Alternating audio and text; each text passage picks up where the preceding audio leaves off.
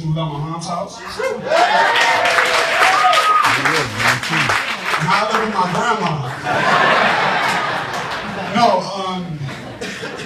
there's one thing I do hate is I don't like side chicks. That's just not for me. You know, I've seen too many of my friends fall victim to having a side chick. And that's all right. Because I know some of y'all here are side chicks because some of y'all just broke eye contact with me. I ain't gonna shout you around the corner. No, but if you cool with being a side chick, that's fine. But there are rules. Rule number 1, you're always number 2. Rule number 2, please do not call within the hours of 5 and 11 p.m. Oh my God, what's he doing? Why is he not texting me? Who he's with? Who he's talking to? Bitch, I am talking to number 1. Rule number 3, if you forget you are a side chick, please refer back to rule number 1. And since you are not the main chick, you are number what? Give yourself a round of applause. It's good. No, but another thing I hate with a passion is the MTA. Metro cards went up $5. I can no longer make reckless decisions on what I'm going to do with that. Let's either get a sandwich and some chips, or how I'm going to get to work. Fuck it, I'm calling out.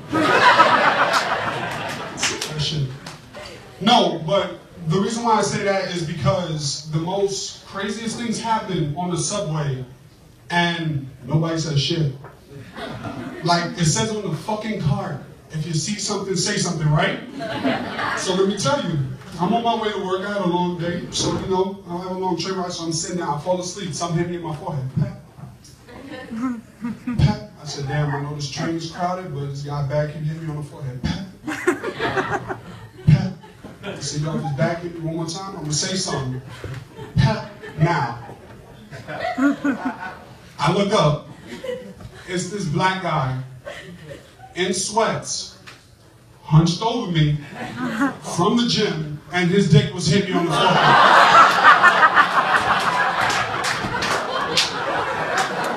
Now, I wasn't mad at the fact that his dick was hitting me on the forehead, that nobody woke me up.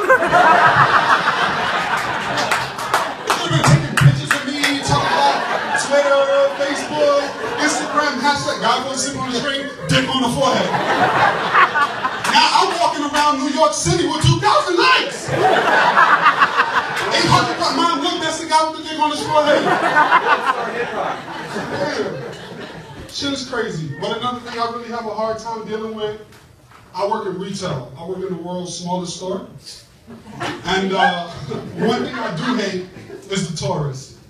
And I say that because they come to the store and they fuck shit up. And I hate that. Now, I have no problem with you shopping on any day of the week, but here's my thing. Please put on some fucking deodorant and brush your teeth. If you didn't brush your teeth, just smile, don't say a word. No, brush your teeth, fuck that. No, but I try not to be bitter and make fun of people, but it's like just people who come up asking all kind of crazy questions. I had a guy from Nigeria, he goes, excuse me, do you know where the Calvin Klein jeans are? I was like, yeah, sir, it's on the right near the escalator. Okay, thank you. Man, this motherfucker here looked like he used scorpion piss his mouth, wash and shit. Raccoons was playing handball on his cracked ass feet. You ain't gonna buy no puppet jeans, you talking about. You got another guy from Australia, he's like, oh mate, how are you? I need me a pair of denim, Levi denim jeans. You know what that said? Okay.